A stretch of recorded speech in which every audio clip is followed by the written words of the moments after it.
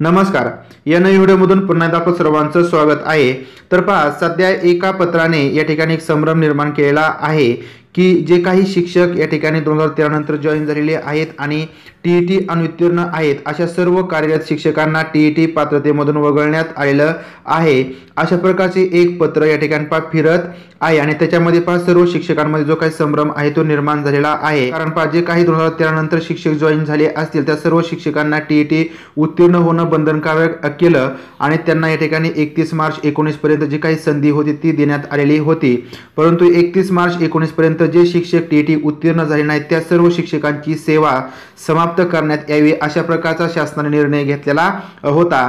तर त्या संदर्भात या सर्व शिक्षकांना या सर्व कार्यरत शिक्षकांना या टीईटी मधून वगळण्यात आलेलं आहे. अशा प्रकारचे जे काही पत्र आहे ते या ठिकाणी काल परवापासून फिरत आहे आणि त्याच्यामुळे सर्व शिक्षकांमध्ये जो काही संभ्रम आहे तो निर्माण झालेला आहे. हे जे काही पत्र आहे ते खोटं असून याच्यामध्ये कोणतीही सत्यता नाही. अशा प्रकारचा कोणताही निर्णय आहे तो घेण्यात आलेला नाही. या संदर्भात शिक्षण विभागाने सुद्धा या ठिकाणी स्पष्टीकरण केलेलं असून हे जे काही पत्र आहे ते नेमकं कोणतं होतं आणि अशा प्रकारचं पत्र कोणाच्या संदर्भात आलेलं होतं आणि या पत्रामुळे नेमकं कोणत्या शिक्षकांना वगळण्यात आलेलं आहे या संदर्भातील संपूर्ण माहिती आपण या व्हिडिओच्या माध्यमातून पाहणार आहोत. तर यासाठी हा व्हिडिओ शेवटपर्यंत पाहत राहा. तर जे काही पत्र आहे ते खोटं असून आता आपण जे काही पत्र पाहत आहे याच्यामध्ये छेडछाड करून ते पत्र बनवण्यात आलेलं आहे. तर 5 जुलै 16 मध्ये एक तात्काळ महाराष्ट्र शासनाने एक परिपत्रक किंवा पत्र काढलेलं होतं. प्रति आयुक्त शिक्षण महाराष्ट्र राज्य पुणे, शिक्षण संचालक, सर्व मुख्य कार्यकारी अधिकारी, सर्व शिक्षण अधिकारी प्राथमिक. तर विषय होता प्राथमिक शिक्षकांकरिता इयत्ता 1 ते 8वी शैक्षणिक व व्यावसायिक अर्हता व शिक्षक पात्रता परीक्षा अनिवार्य करण्याबाबत. तर याच्यामध्ये फक्त या ठिकाणी जो काही 3139 हा जो आकडा आहे त्याच्या ऐवजी काही कार्यरत उमेदवारांना असा जो उल्लेख आहे तो करण्यात आलेला आहे. तर ज्या काही तारखा आहेत त्याच्यामध्ये सुद्धा छेडाछेड आहे ती केलेली आहे.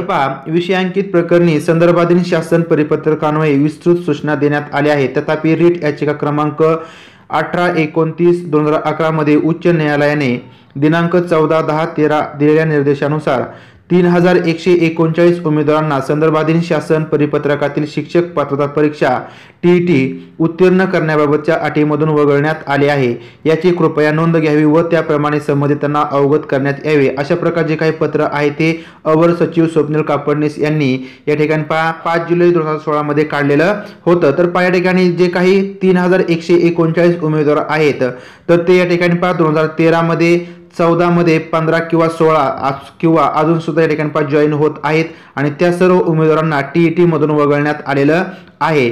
तर जे काही उमेदवार आहेत 3139 तर ते कोण आहेत तर 2010 मध्ये जी काही शिक्षक भरती झाली आणि त्याच्यामध्ये जी काही सीईटी घेण्यात आली त्याच्यामध्ये 7 प्रश्न चुकलेले होते आणि त्या संदर्भात न्यायालयाने निर्णय दिल्यानंतर त्याच्यामध्ये रिचेकिंग झालं आणि त्याच्यामधून ज्या विद्यार्थ्यांचे मार्क्स वाढले होते ते सर्व जे काही पात्र विद्यार्थी आहेत त्या विद्यार्थ्यांचा 3139 मध्ये समावेश होतो. म्हणजे जर आता सुद्धा त्या विद्यार्थ्यांची जॉईनिंग झाली असेल किंवा होत असेल तर त्या सर्व विद्यार्थ्यांना टीईटी परीक्षेमधून वगळण्यात आलेलं आहे. अशा प्रकारचे काही पत्र आहे ते हे काढण्यात आलेलं होतं. परंतु या ठिकाणी 3139 शी संबंधित नसलेले जे काही शिक्षक असतील आणि त्यांची जॉईनिंग 2013 नंतर झाली असेल तर अशा सर्व शिक्षकांना जी काही टीईटी परीक्षा आहे ती उत्तीर्ण असणं या ठिकाणी बंधनकारक करण्यात आलेलं आहे आणि त्या सर्वांना या ठिकाणी 31 मार्च 19 पर्यंत टीईटी उत्तीर्ण करण्याची संधी देण्यात आलेली होती आणि त्यांनी जर टीईटी उत्तीर्ण केलेली नसेल तर त्या सर्वांची सेवा समाप्त करण्याचं पत्र शासनाने काढलेलं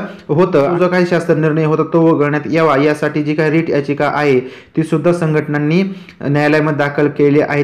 त्यामुळे जे काही प्रकरण आहे ते न्यायप्रविष्ट असून त्याच्यावरती जो काही निकाल आहे तो निकाल लागेल आणि त्याच्यानंतर जो काही निर्णय आहे तो होणार आहे. परंतु त्या आधीच्या परिपत्रकामध्ये जी काही खाडाखोड आहे ती करून सर्व कार्यरत शिक्षकांना या टीईटी मधून वगळण्यात आल्याची जी काही अफवा आहे ती पसरवण्यात आलेली आहे. तर त्या बाबतीमध्ये शिक्षण विभागाने सुद्धा जे काही स्पष्टीकरण आहे ते दिलेलं आहे. टीईटी अनुत्तीर्णांना दिलासा देणारे पत्र खोटे अशा प्रकारची जी काही माहिती आहे त्या ठिकाणी आलेली आहे आणि त्या बाबतीमध्ये स्वप्नील कापडणीस यांनी सुद्धा ठिकाणी स्पष्ट केलं आहे की सध्या सोशल मीडियावर व्हायरल झालेल्या पत्रात छेडछाड झाली.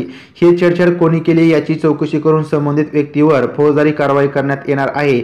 टीईटी अनुत्तरणांचे प्रकरण न्यायप्रविष्ट असून त्यावर पुढील आठवड्यात सुनावणी होणार आहे। न्यायालयाच्या निर्णयावरच पुढील कारवाई अवलंबून असणार आहे।